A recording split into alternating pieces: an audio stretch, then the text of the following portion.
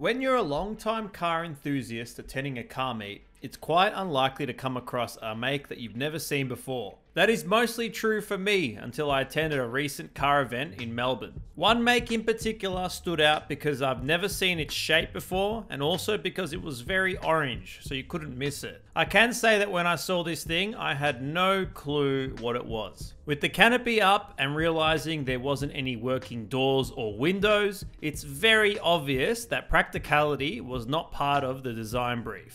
Straight away, you would assume it's a kit car, a once-off example made in someone's garage. And that's a good guess, but the truth is far more interesting. There were actually 683 of these vehicles produced in Australia between 1974 and 1991. Even better, they were produced in a Melbourne suburb called Dandenong, which is nearby to where I live. So that's news to me because I've never heard of this brand, nor have I ever seen this car before. So in this video, I'm going to take a deep dive into these weird looking Australian-made spaceship cars and understand why they never took off. No pun intended. Literally, it's just how those words came out. I was not planning for any funny puns and play on words. Anyway, it would help me heaps if you hit that like button, subscribe if you haven't already, and leave a comment with your thoughts. It would help the channel immensely and I would appreciate it a lot. But anyway, let's get back to the video. I did mention that this vehicle was manufactured in Australia. However, that is not entirely true. The concept and manufacturing of these vehicles first started in the UK from 1971.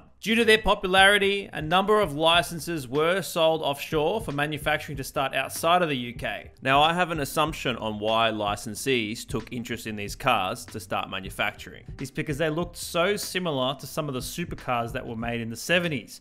Now, let's take the Lamborghini Countach for example. Such an expensive luxury car, however, now you can probably buy this car for a fraction of the price. I can only imagine that the owners that took licenses probably saw there was money to be made. The first ever model produced in the UK was called the Nova. However, that name did not carry on to the rest of the world that took on these licenses. Once manufacturing started outside of the UK, it seemed as though it was free reign on how to name the vehicle. So naturally, people decided to use cringy animal names such as Italy's Puma, New Zealand's Scorpion, South Africa's Eagle, Zimbabwe's Tarantula. These names literally suck. There's nothing futuristic or sporty about them. So anyway, there's more to that list with stupid names in different countries, and there's a total number of 4,000 of these vehicles made worldwide. But I'm mainly interested in the Australian version, and they called their version the Purvis Eureka, which is also a shit name. I get the Eureka part because of the gold rush and all.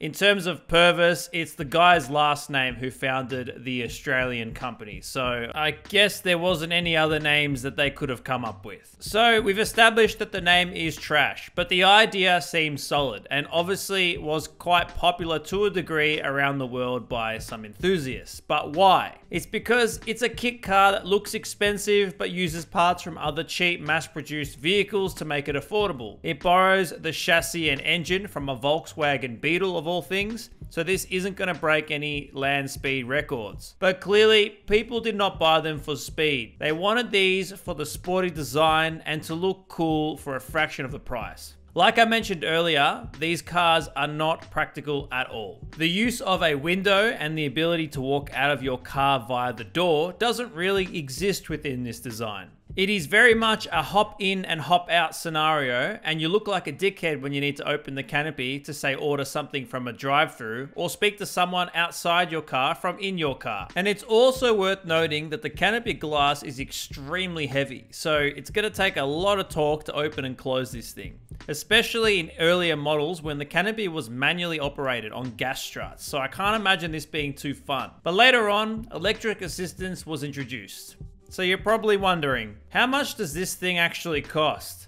Well, you could buy a complete Volkswagen Beetle version for about $5,200 back in 1974, which is about $47,000 in today's money. Now, they made a huge 47 horsepower from that 1.6 litre Beetle engine. Or you could buy a kit for $4,000, which is about $36K in today's money. You could source the Volkswagen yourself, and they provide you a long instruction manual on how to make it happen. However, just to make comparisons, at the time, time, you could buy a V8 HQ Monaro GTS with a 350 Chevy engine, making about 185 horsepower for only $600 more, which is about $5K in today's money more to buy the HQ Monaro over the Purvis.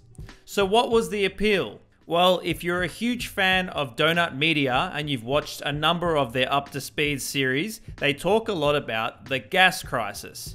With oil prices going up, also impacting Australia, people were more than happy to have these slow, boring 47 horsepower spaceships because they were great on fuel and they looked cool. Only later in its production, the Australians made these things go faster by introducing 4 cylinders from Ford, Toyota, Subaru, and rotaries from Mazda. Just if they had VTEC Honda engines around this time, these things would absolutely fly. Once again, no pun intended. Now, it wasn't all rosy with these kit cars because they also came with their own design flaws. One of the major problems with the Eureka was the effect on handling caused by having most of the weight behind the rear axle, making the suspension at both ends somewhat compromised. It was also noted that they suffered from driveline flaws, which only worsened the brand overall. Selling only 683 models over 17 years was clearly not enough to keep them afloat. And to top it off, in their last decade of operation, luck was definitely not on their side because there was an electrical fault in their spray booth at their factory which caused fire, destroying 99% of the Eureka molds, which is unfortunate for them. This rendered the factory useless for a number of months, and the owner did try and pump more money into it to get things sorted. The company did have to relocate to another factory to continue operation. However, the damage was already done, there was a lot of money spent, and yes, they were back on their feet and fully operational within 3 years, but it is speculated that this caused its demise sooner than later. Like the DeLorean before it, the brand came to an end in 1991